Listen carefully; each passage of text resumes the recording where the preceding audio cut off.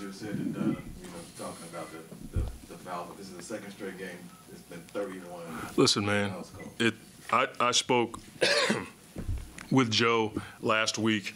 I can sit here and rant and rave about what I feel like is not a fair whistle. It's just not. With the 46 free throws, we're doing the same. We're attacking the rim. I'm getting explanations about we're taking too many jump shots, mid-range jump shots. We're playing a physical game. They had 27 free throws in the first half. They end up with 46. When do you see a game with 46 free throws for one team? That's just not right. I don't care how you slice it. It's happening to us too much.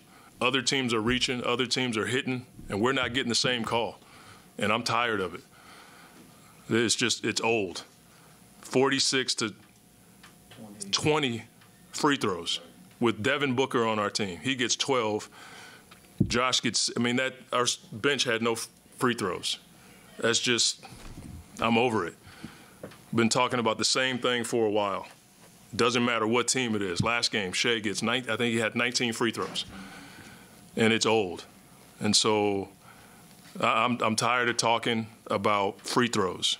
Our guys have to do their job. We understand that. But that's a huge disparity, 46 free throws. And I'll say it again, 46 to 20. That's it. That's all I got to say.